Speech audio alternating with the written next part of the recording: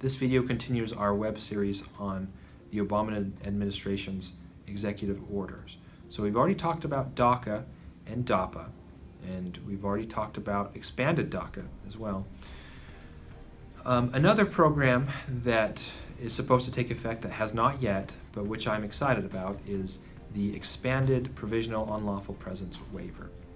So this waiver could help several people that have entered the country unlawfully without inspection, meaning they entered the country without a visa or some other lawful status, but they have a family member who qualifies to petition for them for their green card.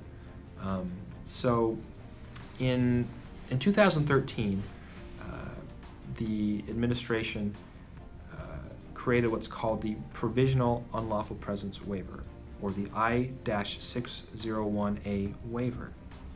What this did is it allowed people who, for example, a married couple, a U.S. citizen and a non-citizen, let's say the non-citizen entered the country without inspection.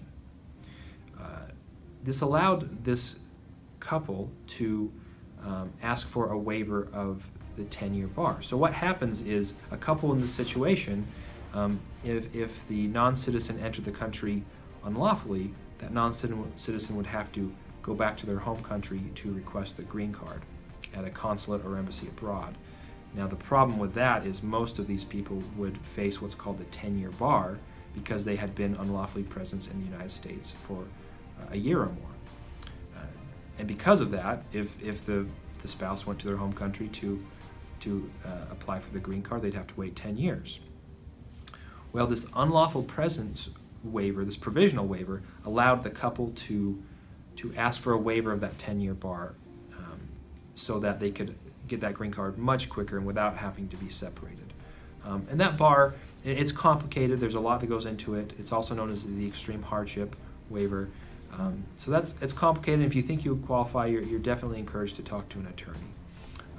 But this unlawful presence waiver, this provisional waiver, it used to be required that the non-citizen go to their home country and apply for the waiver there, and that was risky because if it was denied, you may be stuck, and it also took a long time to process.